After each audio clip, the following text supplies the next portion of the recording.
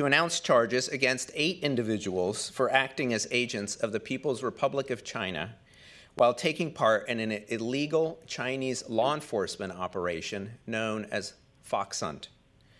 5 of these individuals were arrested across the country this morning. The rest, we believe, are in China. Since 2014, at the direction of Chinese General Secretary Xi Jinping, China has been engaged in a global operation known as Fox Hunt.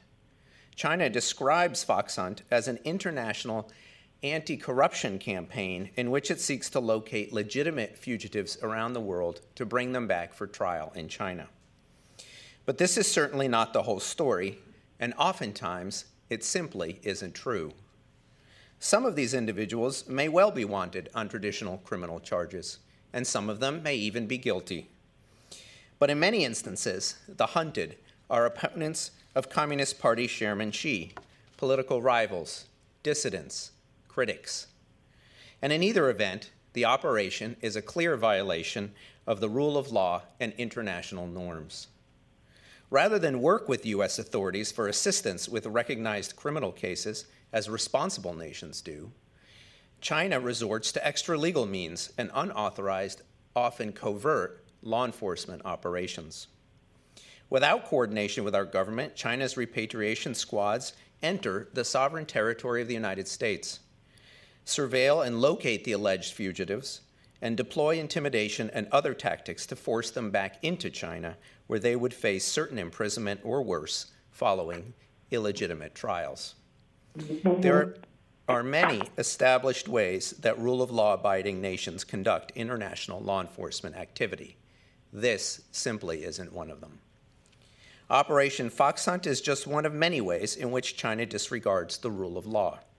China is also known for engaging in, among other things, extrajudicial pretrial custody, re-education camps under the guise of counterterrorism activity, refusal to fulfill its obligations under mutual legal assistance agreements, providing safe haven to criminal enterprises, including massive global hacking campaigns, and detention of foreign citizens for purposes of retaliation or political pressure on those citizens' governments, quite simply put, hostage-taking. With today's charges, we have turned the PRC's Operation Fox Hunt on its head. The hunters became the hunted, the pursuers the pursued. The 5 defendants the FBI arrested this morning on these charges of illegally doing the bidding of the Chinese government now face the prospect of prison. For those charged in China and others engaged in this type of conduct, our message is clear. Stay out. Your behavior is not welcome here. The charges announced today are an unambiguous statement that the United States will not tolerate this type of flagrant conduct on our shores.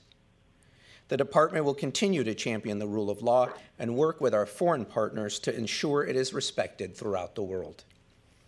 The conduct giving rise to this case, investigated by the FBI and prosecuted by the National Security Division and EDNY, was shocking, but standard operating procedure for Operation Fox Hunt. U.S. Attorney Ducharme will provide more details of the alleged crimes, but at its core, this was a large-scale and wide-ranging conspiracy in which several representatives from the Chinese government traveled with the elderly father of the New Jersey-based victim in an effort to threaten him to return to China.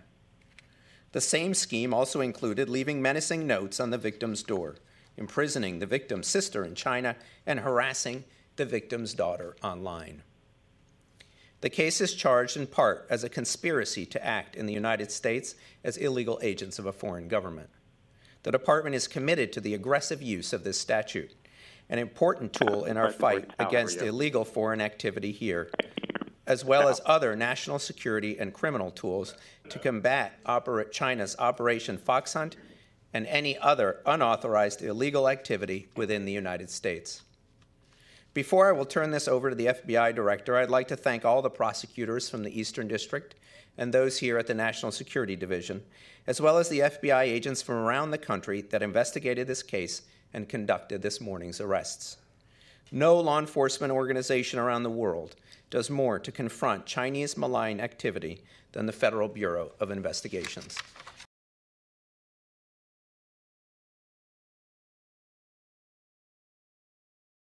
We break news on YouTube for YouTubers.